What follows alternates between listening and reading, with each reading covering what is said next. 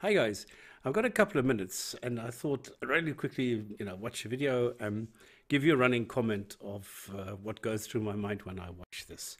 So this is in Speaker's Corner and this is Suboor, who's been cranking out a lot of nonsense really recently.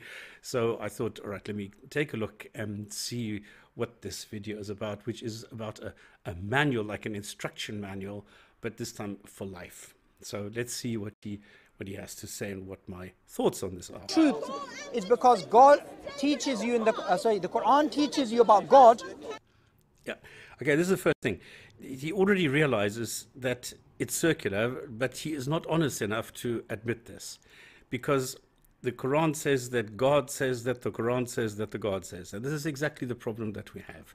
We don't know that there is a God. So you first need to say, all right, there's a God. He wrote the Quran. And now I need to look at the Quran under the premise that there is a God. Okay, so it's not the other way around, that there's any kind of evidence for this God in the Quran or something like this. These are just claims. That's all there is. You need to believe, and that's it. What you can arrive at even without the Quran. Okay, without the Quran, you have absolutely nothing. Because without the Quran, there is no God. So the funny thing is, in Islam is, if you are a human being who has never heard of the Quran, you would never think that there's a God. Why would anybody do that? And yet this is exactly what the Quran claims, that even without the Quran, that we have this fitra, that we have this innate belief system that everybody thinks that there should be a God, which we don't. But they still say, well, the Quran says it, so therefore the Quran is right, because the Quran says that it's right, because it's by a God, because the Quran says it. It's crazy. You cannot follow this. The fact that there's one God, the fact that God is fact. Who has established this as a fact? What he calls facts are claims. A fact is something that corresponds with reality, that you can follow in reality, that you can see in reality, that you can detect in reality. But God, you can't. So it's not part of reality. the only one worthy of worship. The fact. No, he's not worthy of worship. Because this is an antiquated thing that I was brought into this world by my parents. I need to worship my parents. Then they said, no, you don't need to worship your parents. You just be kind to your parents. Okay, cool. But then they said, well, you need to worship God because he brought everything in here for you. No, God asked me whether I want to be here. So why should I worship something that brought me here, even if I hate it here? So this does not follow. That there's right and wrong, and the fact that in this life, the purpose of our life is to love God, to put our hope in. Yeah, okay. Can anybody see the flaw here? Can anybody see that this is just a set of demands that are being set by the Quran, because the Quran says that there is a God, you need to be this, and these are the foundations, and then they build on these, pretending that these are real solid and robust foundations. They're not. They're just like soap bubbles. And they're saying, well, these soap bubbles are really, really strong. No, they're not. Because as soon as you check them, as soon as you look at them, they burst. They just pop, poof, poof, poof, gone. So all you need to do is just apply critical thinking and they all disappear. Trust and fear in God. So I would say Okay, yeah, this is going to be a funny one. Trust and fear. This is always the combination, all right? The Quran says you need to fear God. You just trust him, but you need to be afraid. And this is why Islam means submission. You need to submit. There's always this element of fear. This is not a loving God. This is not some God who says, look, I'm giving you this life. I'm giving you this planet. I'm going to look after you so that you have a nice life. No, in Islam, everything is very, very different. You have a monster. And this monster is saying, listen, you better shape up. I'm putting you here and I'm testing you. And then you need to believe that when you pass the test, which you don't know what the test is, and you don't know when you fail and when you don't fail, you have no clue what is going on. But if you fail, I'm going to torture you because I created you to fail this. But even though I created you to torture you, I will pretend that I am just. And that I'm actually quite a benevolent God, which I am not. So this is the God in Islam. Message of Islam is the number one proof of Islam, but there's something very important here. If I was to try and prove to you Bernoulli's theorem, right, or some theorem in physics or hydraulics, I would give you a mathematical formula, right? Yes. Islam The evidence for Islam doesn't work like that. It works. So there are no facts in Islam. You can't check anything and you can't demand evidence or anything that is factual. But they always claim that the Quran is scientifically accurate. But as soon as you go and take science and you examine this, examine the contents and the claims, they turn out to be wrong. This is exactly the point. You need to be credulous. You need to be gullible. You need to be a little bit, I don't know, a bit silly to first believe everything without checking it, without ever being able to check it at all, without ever having a chance of being able of checking it. You just need to believe it, and then everything is okay. But if you don't, oh my God, then you're really going to get punished. Then it's terrible. So this is actually quite useless. From you having a sincere heart, and if you're sincere, God will give you guidance. This is our belief. Well, this is not the way that it works, because if you read the Quran, it says all the time, God wills, and this is the point. If this God wants to, he will provide guidance. If he doesn't want to, he will not. And the way that it's said in the Quran, this is where he comes with this funny formulation. It says, when he hardens your heart, this is what this God does, okay? He hardens your heart. He doesn't understand that you think with your brain. He thinks you think with your heart. And so if he hardens your heart, that means you can't think. That means you can't believe, you can't have emotions, you can't have anything. So you're a I don't know, a void monster without a soul, without anything. And it's only when you believe in your heart, when your heart is soft and able to comprehend all this, then God is going to guide you, and then you have a chance. You still don't know whether you're going to make it. But then at least you have a chance of going to heaven, where on earth, sex and alcohol are prohibited. In heaven, all you do is have sex and alcohol. Congratulations. So it's not just about an abstract proof. It's not just about...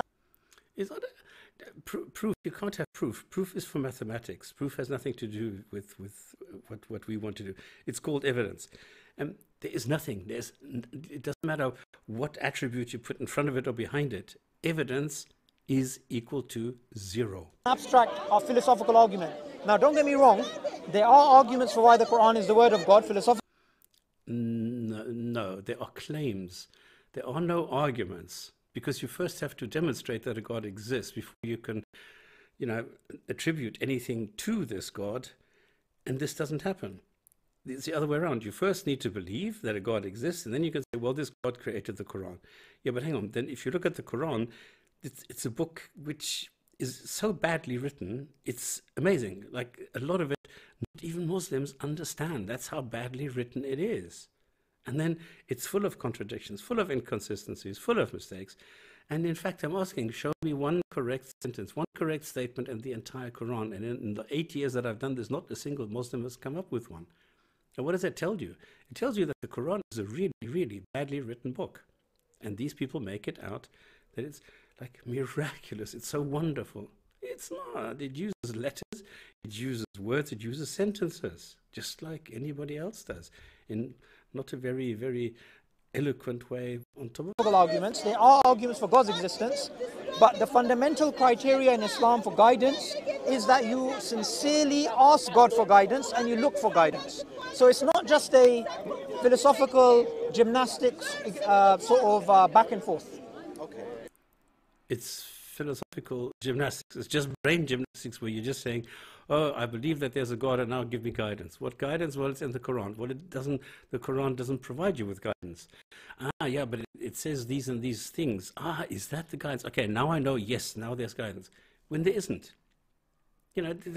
What is the guidance that you get in the Quran? Ask a Muslim that. And he will give you a whole list of things, but if you go and look at them and tell him, okay, show me where it says that, well, then it's very difficult. The thing is, what can the Quran do to improve my life? It can't, because I don't kill. I don't kill innocent people. Well, in Islam, in the Quran, you're allowed to. I don't. You're allowed to, keep slaves. I don't. You're allowed to, beat your wife. I don't. So I think most Muslims who also don't do that are a lot better than their God. Okay, good.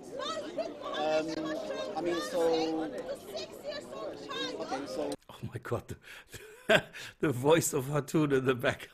That is so true. She's like a saw. What would you say to, what would you say, for example, if I said, there's so many other religions out there, and it's difficult for me to pin down. There isn't enough like me. I mean, I'm almost 40 years old, and it's difficult for me to research all of these different faiths and stuff. Exactly. He's making a good point, because as if there were one God, which is the claim, why is it that the Quran constantly says you're not allowed to have other gods? Well, because there are other gods. And the whole thing is illogical, because it is correct. If there were only one God, this is what we would know as humans.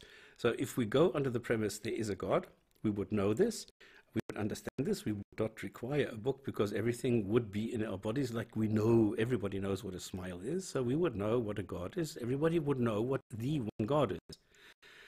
But if we look at reality, we see exactly the opposite. We see hundreds, thousands of gods. So this doesn't make sense. And this is exactly the point he makes.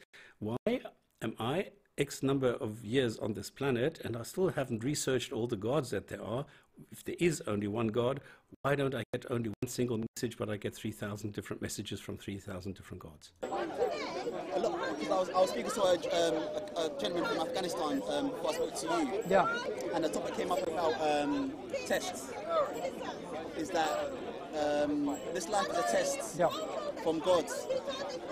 And I mentioned to him that I don't feel like this test is a fair test. Right. Because if I was born in Saudi Arabia, it's more than likely I would have been Muslim. Right. Not 100%, but more than likely. Yes. If I was born in India, it's more than likely I'd be Hindu. I mean, what do you say to that? That's exactly the point.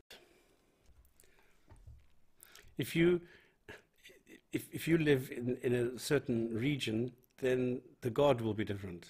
But why? If there were only one God, it should be the same message. Very good point. It doesn't matter where you live. That's a very good point. The way I would explain it, Jermaine, is this. Every single human being, we generally follow the religion of our forefathers. That's just a general point. However, the Quran, it doesn't teach us to follow the religion of our forefathers. It doesn't tell us that. The Quran says, reason and think for yourself. Reflect upon creation. Do not follow your forefathers. Do not follow your society, your cultures, your passion. Follow your reason. And your reason is what will lead you to God. And a sincere heart is what is going to help you reach God. So you're absolutely right. Chances are, most of us in life, we follow the religion of our forefathers, but the Quran says, don't do that. Now, another book we have you heard of this book, The Eternal Challenge? This book is evidence for why the Quran is the word of God. Oh, this is so funny. No, number one, the Quran doesn't say that. The Quran only says that you should think about what the Quran says. You should not go outside of the Quran. So, no, and all it says is don't follow necessarily what you heard from the Christians and the Jews, only follow what I say in the Quran. So ignore what the others say. That's what the Quran says. Now, this book, we've taken that apart. This is so funny. This is one of the most useless books ever, and there is absolutely nothing useful in that entire book. These are the logical arguments.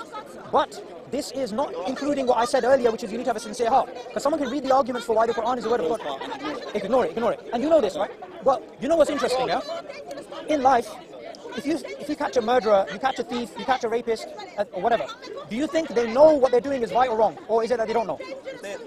So if you're looking to if you're like a psychopath, there's a part of the brain, I believe, that makes you more likely to be a psychopath, isn't it? They looked into this. So, and these people, they lack empathy.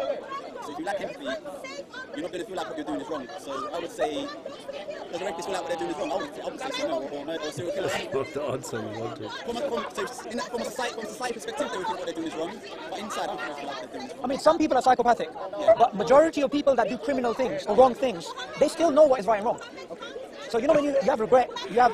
No, they don't. This is exactly the point, but it doesn't fit into your narrative, does it? Because he's exactly put his finger where it hurts most, and that is reality. Because as soon as you bring up reality and rational thinking, the whole thing just falls apart. But he doesn't like the answer. So he wants to answer, yes, they know that it's wrong, and that this is why you need now the divine supervisor. People who go to jail, they regret what they did. So other than the psychopaths, most people, they know right and wrong. Even the people that do wrong, they know right and wrong. And the thing is, in Islam, deep down inside, we do know that this life is short. We know that there's a higher purpose of this life. And deep down in our most private thoughts. Deep down within us, we do have the knowledge of God. This in Islam is the fitrah. Wow. You know about that? Okay. What's your thoughts on the fitrah? So I do know that it's actually science behind it. Yes, there is as well, yeah. I like that he's passing this black thing, but this doesn't do anything. He's still picking up the microphone that he has attached to his jacket. But I don't know why he's passing this black box around. This reminds me of the amazing Randy, who's wearing glasses. Then he takes them off and shows that they're completely empty. There's no glass inside. He's just trolling people. I think some people hypothesize that might be due to evolution. I don't know if you agree with that. We're more likely to believe in humans are more likely to believe in supernatural explanations for certain, stop me if I'm wrong, supernatural explanations to determine why things happen the way they do. Like, for example, back in caveman times, people thought thunderstorms were acts of God. Yes. Or floods were acts of God, stuff like that. These are all acts of God in their way of thinking. So the picture goes back to when men first start working upright. So, So, you know, about this is a very interesting point you raised. Darwinists normally give this answer. They say that belief in God is evolved. We evolved to believe in God. But the thing is, there's a few philosophical problems with that. Say me and you, we're both running in a forest, and the bear's going to catch one of us and eat us. I stop to pray to God, you keep running. Who's more likely to survive? Why is that?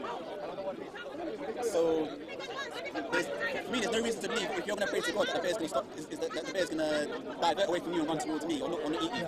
So, from practice, we know it won't work. Yeah. So, from a Darwinian point of view, the person that runs is more likely to survive. If they're an atheist, yeah. So, if anything, the Darwinian explanation for the belief in God is very poor. They try and explain it, but they don't have good evidence. Now, there's another good book, and with SCDawah's permission, I'm going to give this to you because it's his book, but I'm sure he won't mind. This is known as Darwin and God, right? So in this book, basically, what Darwin says is that he believed in God even after he published The Origin of Species. Because of the problem of evil and suffering. It wasn't because of evolutionary theory. So he also says there's nothing in evolutionary theory which undermines the existence of God. Now, why can't he remember this? Why is it so difficult for him to accept that most people who don't believe that gods exist do not do so because of evolution, because of biology, because of things like that? It's something that they seem to have in their mind, that Darwin only explains one single thing, and that is the origin of species. It just shows the complexity of the variety of different life forms that we have on this planet. And the claim is in the Qur'an that Adam was handcrafted by this God, as is the case for Jesus. So just because these two people were not, born and were not properly, normally, naturally, created, that is because they say, well, this is why the whole of theory of evolution needs to be rejected.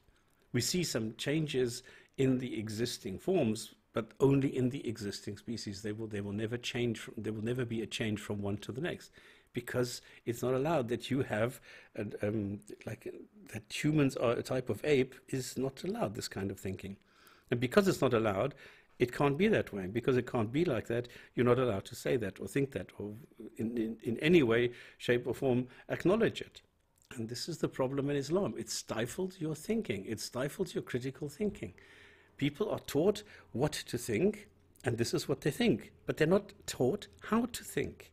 This is the problem. This is what I see again and again and again.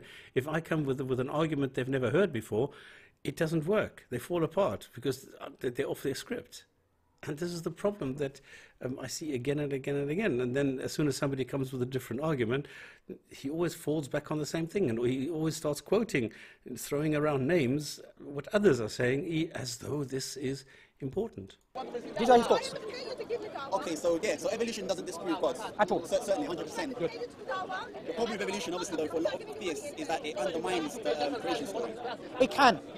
So I like this guy. I mean, he's got his head screwed on right. This is exactly the point. This is now the third time he's put his finger right in it. Lovely reasoning, perfect. Adam and Eve, so that Eve came from two people, which doesn't follow the evolution standard. Yeah, but the thing is, what I do is I first establish why we believe in God, why you believe the No, you don't. That is wrong. He's contradicting himself. He's constantly saying you need to believe in God. You need to accept that there's a creator. That's the first thing. This is premise.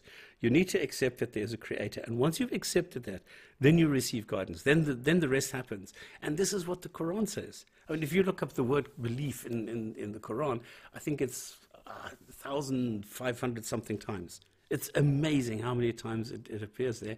And it's a premise.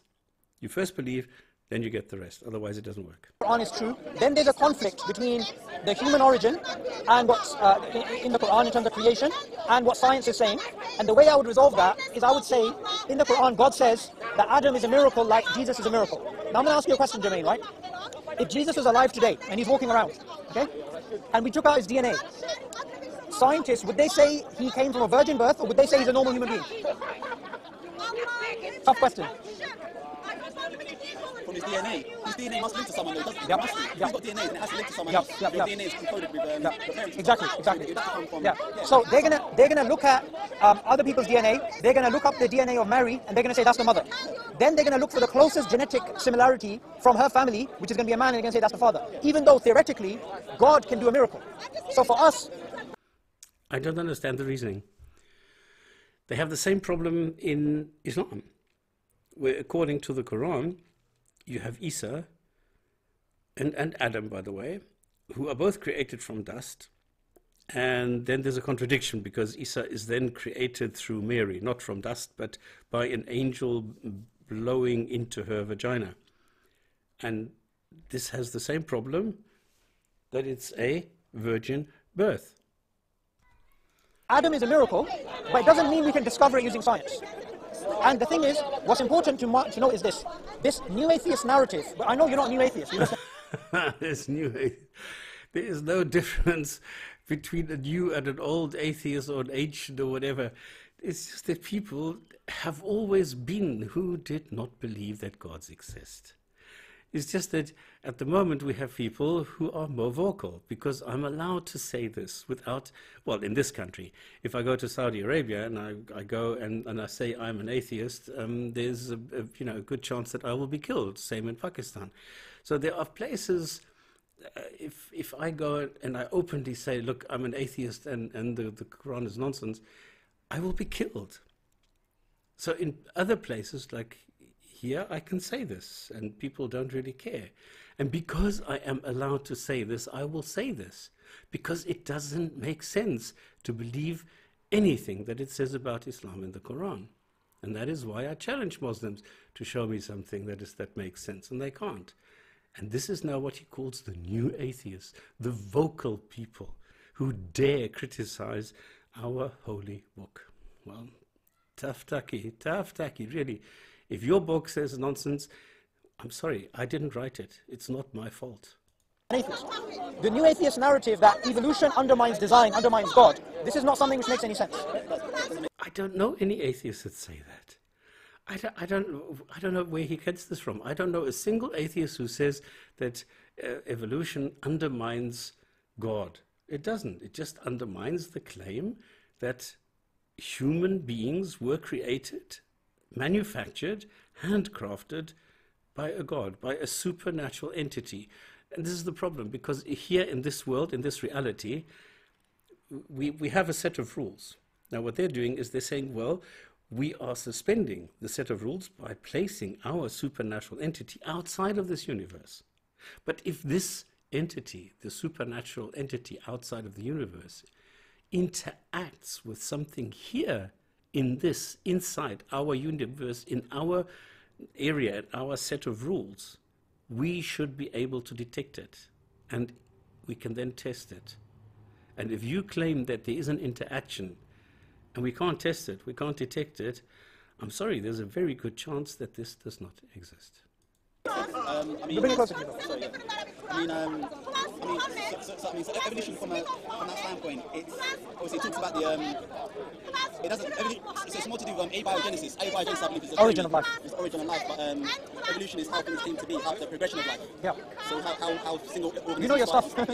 Yeah, I watch it on YouTube, and I go to Yes, he knows his stuff, Subboor.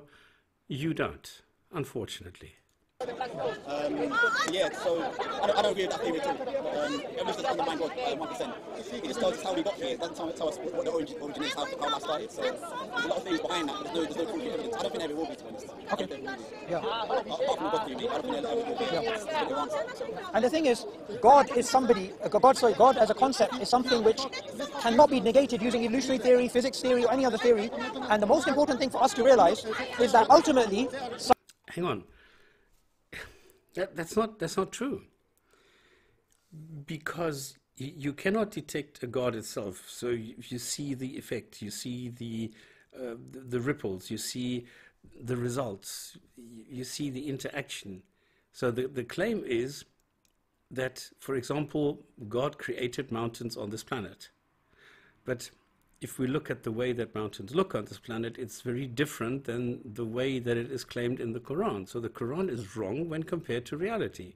So if we look at the way that God apparently, allegedly says, I created mountains by putting them on top of the crust, and we do not see mountains that are set on top of the crust, then there's something wrong. So we can use science, we can use all the different branches of science to verify the claims in the Quran which are saying we attribute these things to a God. And then we can say, well, no, they are wrong. You cannot attribute this to this God. So there is maybe not a direct way, but an indirect way. The same thing as I see, if I see a white line in the sky that gently curves, I see, aha, this is a contrail. So there must have been a plane there. So the same thing we should see with a God.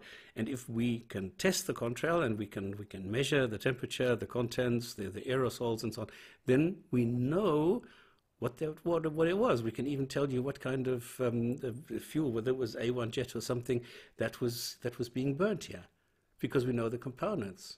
We can analyze it. So we should be able to do the same thing for a God, and we can't. So indirectly, science can show, nope, no gods. Science can go hand in hand with God. How? Science is an... No, science cannot go hand in hand with God. Science is about facts. Gods are about faith. They are totally the opposite. Explanation, attempt to explain how the world works. It doesn't mean it gets rid of why. How and why are two different things. So for example, I can explain how this camera works. This camera works by this particular mechanism, this electrical circuit, but by explaining how the camera works, does that mean there's no design of the camera? No. So that's how and why in terms of science. What's your thoughts on that? So this goes to the watchmaker analogy. There was a watch on a vinci with the scene that's China. The watchmaker analogy is also good. I wouldn't say it's as strong as the Kalam cosmological argument. Oh, this guy is good. I love it. He is so good. He's really sharp, and I love it. But the problem with that watchmaker analogy for me... I don't know if you've actually heard this. I'm sorry, because I'm listening attentively. He actually immediately realized that he's talking about the watchmaker argument. All right, and this is how he very quickly identified it. So very quick. So lovely listening to people like this who are really jacked up and with it and can immediately react. Beautiful. Is that it makes an exception for gods, because obviously then God doesn't have a creator, does he? So then, what created God? And a lot of people then say, well, God is eternal, God never had a creator.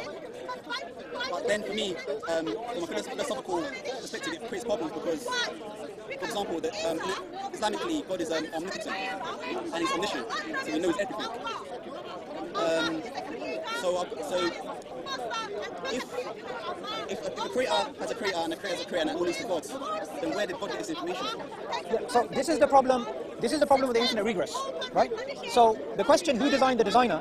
The first thing about the question is that it doesn't deny a designer. All it does is it asks us, what is the nature of the designer? Is the designer designed or undesigned? That's all it does. Okay. Now we as Muslims, we would say that design. No. Okay, it doesn't matter. There are the other implications. Okay, whatever. The designer is undesigned. The designer is without cause. Now, philosophically, we can support this. How? Because if you have an infinite regress of past events, you never have a beginning. So if the past went back forever, we'll never have this conversation. That's the way we would address it. But this also shows the limits of philosophy, because like you said, kalam, design, contingency, these can prove to us that it makes sense there's some creator. But it does not go an inch to who the creator is, what the creator wants, what the purpose of life is. So I want to end upon another point. No, it doesn't. It just says it could be. It just says there's a possibility and we can't exclude it. That's all.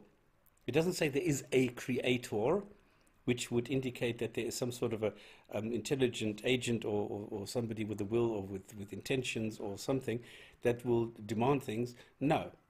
All that it says that if we allow this, then it allows for the possibility of something being the initial agent or whatever you want to call it, that somehow led to this. It could be a catalyst converter. It could be anything. I want to ask you about, you're 40 now, close to 40 years old, and obviously life goes past very quickly, right? What do you think about the question of the meaning or the purpose of life? Is that something that bothered you throughout your life? Okay, he realizes he can't catch him because he knows too much about nature. And every argument that he throws at him, he throws right back, and it lands right in front of his feet, totally, utterly destroyed. So he realizes he can't go anywhere, so he goes on to the next page of his script and now goes on to purpose. This guy is so sly and so deceptive. So, the meaning of life question is one of the biggest questions that we have. So the meaning of life for me, it's hard to pin down, because obviously from an atheistic perspective, there isn't really an answer. You could say the answer is just to reproduce, just to live and die. That could be one of the answers. It's not very satisfying. Exactly, it's not satisfying, but that doesn't necessarily prove it to be wrong either. Yeah, of course. Just because something isn't satisfying and there's a more satisfactory answer out there, that doesn't mean that everyone should adopt that answer necessarily. It doesn't make that answer correct, which is the idea is that we should worship God to attain Jannah and eternal paradise, which to me obviously sounds a lot more appealing. Yeah. But we have to look at the evidence for it. Huh? You have to look at the evidence for it. Exactly, this is the problem for me. So the question of meaning of life is very problematic for me. I'm mistaken every day as it goes, to be honest. Like I said to you, I want to know as many truth as possible and as many false things as possible. Another thing for me is happiness. I'll just read the book right now about happiness. How we measure happiness. I want to be as happy as I can. I want to be as happy as I can, and I want to make sure I reduce suffering as much as I can as well. That's another goal for me in my life. I wish there were more guys like him. Are you aware of what the purpose of life in Islam is? So it's to worship God? Yeah. So we believe, and like you said, firstly, I totally agree with you. Just because the atheist answer is not satisfying doesn't mean it's not true, right? So what it basically is this. The purpose of life in Islam is to worship God. Now what does worship mean? Worship means your love, hope, fear, submission, everything is for God. This life is a test, meaning we go through good and bad and everything. Okay, do I need to go into all the logical or illogical? No, I think we've done this enough. This is just, preaching. That's it. There's nothing logical here. There's nothing here that makes sense. Everything we go through, ultimately, we're going to go back to God. And the most important thing, like I said in the beginning, is if you're sincere, then God will guide you. So it's not just got to do with philosophical arguments. Okay, so now already he's putting conditions on this. He's already saying, well, I said earlier on that you will be guided, but actually, no, you will not be guided because, you need your heart needs to be softened, and now you need to be also sincere. So in other words, if you are not sincere, then you were created not sincere, and then this God will not give you guidance because he created you insincere. So and if you are not sincere, well, then you are not going to get guided, and then you're going to get punished for the way that God created you. And this does not make sense. From what I've seen, you're very well read, you're very intelligent, you're understanding everything. But what I would advise you to do is to pray for guidance, because ultimately it's... If somebody is intelligent and if somebody is educated, they will not pray because they realize that prayer doesn't work. Prayer does absolutely zilch. You might as well put a toothbrush in front of you and say, dear toothbrush, please let me win the million jackpot or something. It's the same result as if you go and put your head on the floor and say, dear God, please let me win the million. Or if you say, dear God, I'm here, this is your Abdul, and I am here for you, and please remember me when it comes to dishing out the virgins and the wine, I'm right in front of the queue. That's all you can do. But everything in Islam only happens once you're dead. And Islam is quite clever, because the way that they said, well, we take the people who are gullible, who don't ask questions, who don't use critical thinking, and those are the ones that we want. And then we're going to tell them, yeah, but hang on, if you go and you fight for me and you die for me, this is going to be your biggest reward that you can get. And then you're going to get everything that an Arab nomad of the 7th century in the peninsula of Arabia would even think of. Because he will get wine, he will get virgins, something that is scarce in the desert of the Arabian Peninsula. And this is what they are promised. But you first need to believe, you first need to follow me, you first need to do... I'm going to ask you for some favors, though. The quid pro quo that we've heard with Trump so many times. This is exactly what Trump says. I need to ask you... Well, you need to do me a favor, though, before you get all this. You first need to worship me. Show me that I am the biggest, greatest, that I am the most stable genius on this planet. And if you do that, then I'm going to reward you. But only once you're dead. Because otherwise people would know that this is just a scam and this is just an empty box that you're getting. But so this is actually quite clever. It's that connection with God which guides you. It's not philosophical arguments. That's my sort of last message I wanted to give you. I appreciate that. I consider myself to be an honest person, a sincere person. I have sincerely looked for answers. Like I said as well earlier, I didn't plan to read the Quran once I'm reading the Bible, because I don't want to reject a particular faith without giving it a good, without giving as much time and effort as I can to understand its points. Yep. and see where it leads me. So yeah, I'll leave it there. So good, thank you. So that's a copy of the Quran. That's what's it called? Short verses from the Quran. That's evidence from what I spoke to you about before, why the Quran is the word of God. Hang on. If he's got a Quran there, which is the word of God, why would you need a book telling you that this is the word of a God if the book already tells you that it's the word of the book? So it already shows how insincere this Subboor is. Because he is saying, well, the book is true, it was written by a God, and of course I believe it, but we still need to explain that this really is the word of a God, because the God who wrote the book himself didn't do such a good job. So we need to do a better job than this God to explain to people who don't see what this God was trying to do, who don't have this level of gullibility, who are still asking questions. We need to go and explain this as humans, because God couldn't do that. Because God is an incompetent fool who can't do these things, and we humans have to jump in. And this is the level of insincerity. This is the level of dishonesty. This is the scam that these people are pulling.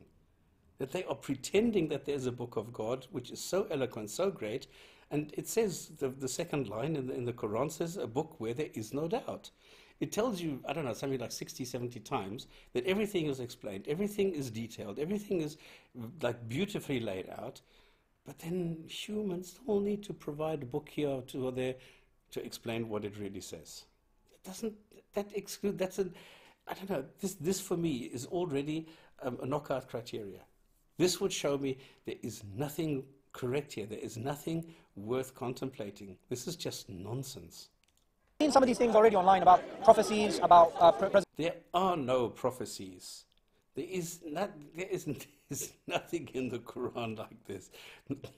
I don't know why they still go and spread these really, I mean, he knows that this is not true. He knows that. It's been debunked, refuted, rebutted, ridiculed so many times, and they're still spreading this nonsense. Observation about these things. That's in more detail. And if you have any more questions, I'll give you my number and we'll be in contact. Any last message you want to give to people watching? No, I'd say thank you for having the talk. I really like the stuff that you do on your channel. Keep doing it. It's really good. I love the open dialogue that we have. And yeah, that's it. Yeah. Thank you for having me. Thank you very much. Thank you very much. That's it. Yeah, that's it. So let me see if I... All right. Not much value here, nothing new, just some old stuff, and we all know that this is nonsense. Okay, let's keep it at that. Thanks, guys. And listen, Muslims, please, if you find something that I'm saying that is wrong, show me that it's wrong, what is wrong, and show me what would be right. It's frightfully easy. But why can't you understand that there is something wrong in these claims? I don't understand it. All right, guys, see you next time. Cheers, bye-bye.